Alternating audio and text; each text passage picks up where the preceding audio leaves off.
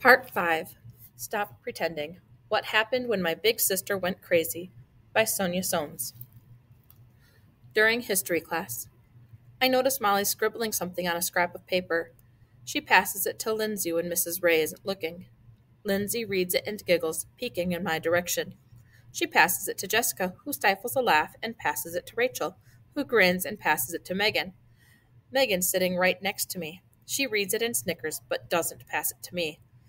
Instead, she crumples it up and stuffs it into her desk. When Megan gets called up to read her report to the class, I sneak my hand into her desk and pull out the note. It says, Cookie's sister is cuckoo.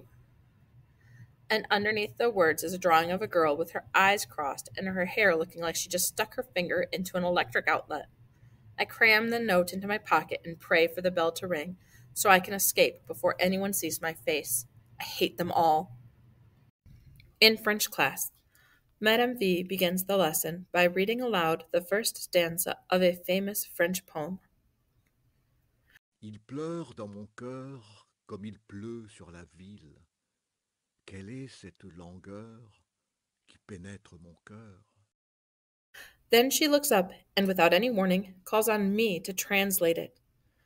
I swallow hard and try. It's raining in my heart, like it's raining in the city. What is this sadness that pierces my heart?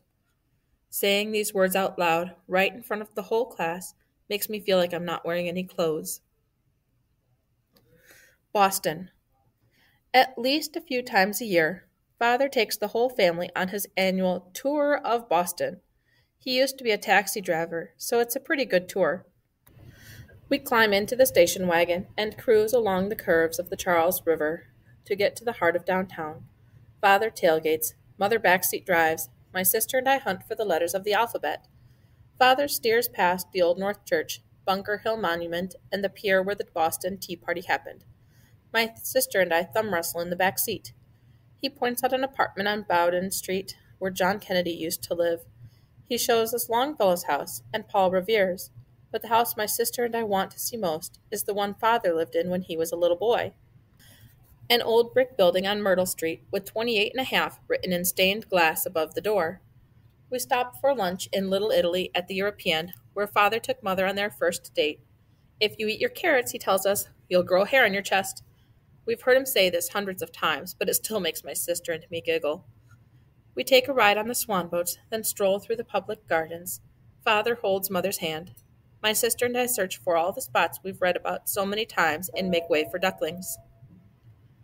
We take a ride on the swan boats, then stroll through the public gardens. Father holds Mother's hand. My sister and I search for all the spots we've read about so many times in Make Way for Ducklings. At least a few times a year, Father takes the whole family on his annual tour of Boston, but today when he took us and my sister wasn't there, the back seat seemed huge and I spent most of the time just trying not to cry. Like Alice. Sister says she feels like Alice trapped in Wonderland, forced to take potions and pills. Drink me makes her head shrink. Eat me makes it grow. She wishes she could get small enough to float right out through the keyhole of that 6-inch thick iron door on a sea of her own tears. Isn't that what Alice did in that Disney movie? Isn't it, she demands. Alice was the one with the ruby slippers, wasn't she? Sister stomps her foot. Then she clicks her heels together 3 times and whirls and twirls like she's caught in a cyclone until she collapses onto her bed, curling up into a tight fist. She opens her mouth to scream, but no sound comes out. And when I sit on the edge of her bed and reach out to stroke her hair, she doesn't even notice.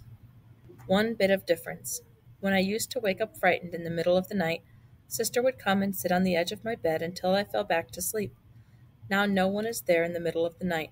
No one for me and no one for her. There's no one for her day or night, and it doesn't matter how much I want to help, because even when I sit on the edge of her bed, she doesn't know I'm there. Nothing I do or say makes one bit of difference. Tired. I'm tired of having a crazy sister. I'm tired of being the sister of a crazy person. I'm tired of visiting her in the hospital, and of all those zombies wandering the corridors mumbling gibberish. I'm tired of this lump in my throat, and this ache in my chest, and these knots that gnaw at my stomach. I'm tired of having nobody to talk to. I'm tired of walking to school alone, and of walking home from school alone, and of crying until my eyes look I've walked into a door. I'm tired of my parents fighting so loud that the whole block trembles, and then the awful silence. I'm tired of not knowing when my sister will get well, or if she will be well again. I'm tired of not having any fun, and of not getting any of the attention, and of things not being like they used to be, and of things being like they are, and of father never hugging me, and of mother always wanting me to rub her back, and I'm tired of rubbing her back, and I'm tired of listening to her weep through my bedroom wall at night, and of father snoring right through it. I'm tired of trying to cheer her up, and of trying to convince her that my sister doesn't really mean all those nasty things she says.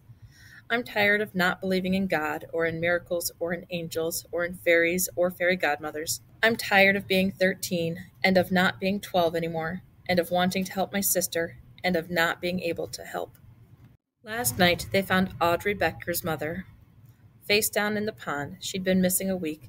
People said she'd gone nuts. Now she's dead. There's this thought I can't shake from my head, no matter how hard I try. There's this thought. Bicycle ride.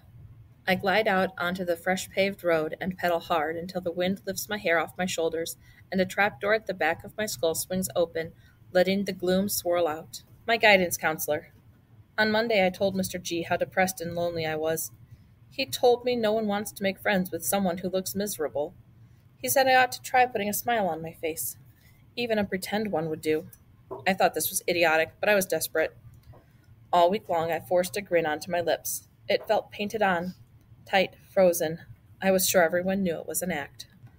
But then someone smiled back. They hadn't noticed my smile was a lie. Somebody else said hello. I couldn't believe how easily I'd fooled them, and even fooled myself, because I found that the more I smiled, the more I really felt like smiling. On Friday, Sarah invited me to her slumber party, so I guess maybe Mr. G isn't such an idiot after all. Slumber party levitation. When it's my turn, I lie down on the rug, and the girls kneel around me in a hushed circle. They slip their forefingers underneath me, and then, on a whispered count of 3, they lift up. For those few seconds, I'm floating in the air. I don't think about my sister at all. In gym class. Ever since her mother died, no one seems to know what to say to Audrey, so they mostly just act like she isn't there. At least they've stopped calling her Odd Audrey. Today in gym class, I knew no one would choose her to be their partner, so I asked her if she'd be mine.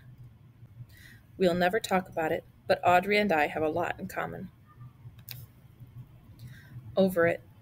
Walking home from school with Sarah to do our homework together, I see Molly and Kate up ahead, and for the first time since they dumped me, I don't feel a thing. I don't even wish they'd get hit by a truck anymore.